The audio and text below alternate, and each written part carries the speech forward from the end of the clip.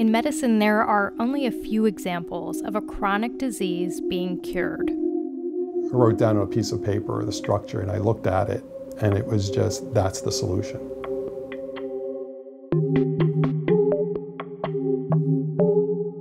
For years, the hepatitis C virus vexed researchers. It causes a devastating illness that can lead to cancer, organ failure, and death. There was no good treatment, no vaccine. Then, in 2013, drugs hit the market that, with minimal side effects, cured more than 95% of patients in 12 weeks. The drugs have gotten a lot of attention because of the price tag, but their scientific origin story is notable too. It takes us from Heidelberg, Germany. So my name is Ralf Bartenschlager. To New York City. I just go by Charlie, you know. These researchers began studying the hepatitis C virus soon after it was discovered in 1989. It was known to linger in liver cells, damaging the organ over decades. But the researchers really wanted to be able to study it in the lab. Virologists like to have a system where the virus grows. This virus did not cooperate. It wouldn't grow in lab cells, and the researchers began hunting for reasons why. And they realized that the virus genome they were using was missing a piece, so they added it back. So you do this, nothing happens.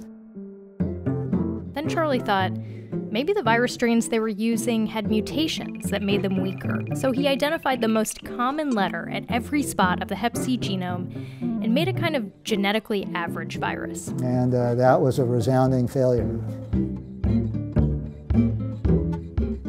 Years pass, morale is low. There were people thinking to leave the group and move to other labs where things are working.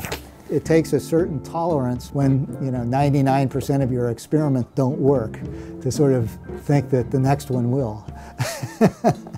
Then Ralf had an idea. What if, instead of trying to recreate the full virus life cycle in the lab, they focused only on the replication of the genetic material? They stripped off the virus's coat and then selected only the cells in which the virus's genetic material was replicating.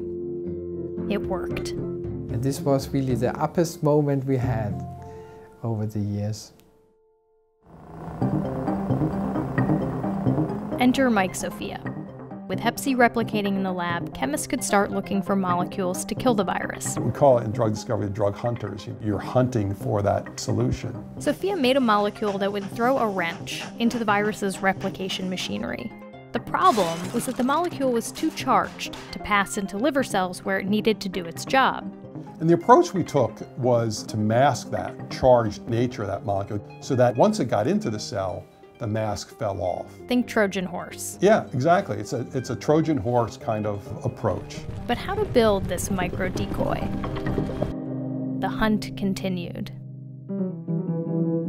A couple of my chemists and I were sitting around just talking in general about some of the problems that we were facing, and I wrote down on a piece of paper the structure, and it was just, that's the solution. Now, approaches like this had been tried before and were unsuccessful. There were a lot of skeptics. But Sofia was willing to bet on it. I guess it's in my DNA, right? I love taking risks. After a number of iterations, the drug was taken to a clinical trial in combination with another drug. It was at a conference that this data was presented. And when the slide went up that showed 100% cure rates, the whole audience fell silent. And behind us, there was an individual who was working for another company, said, "Game over." Sofia still holds on to some of the early prototype pills. There's absolutely a sentimental attachment to them. Gilead Sciences bought the company Sofia worked for, Pharmaset, and brought the drug to market. Because the drugs are so effective and safe, the conversation has turned to access. The pricing is really just amazing, I have to say. It's still very high, especially in Germany. Gilead has faced controversy and legal inquiries over the drug's price, which the company set at $1,000 per day. At the same time, they've licensed generic versions for a fraction of the cost in some countries with high need. We are now in a position to potentially eradicate hepatitis C it's just a commitment on everyone's part to try to, at all levels, to try to make this happen. Roughly 800,000 people have been cured of hepatitis C so far on drugs that use Mike's molecule. Drugs that were made possible by the dogged persistence of Ralf and Charlie. But I guess it means that it leaves the sort of molecular virologists that have been working on hepatitis C for 25 plus years wondering what they should do next.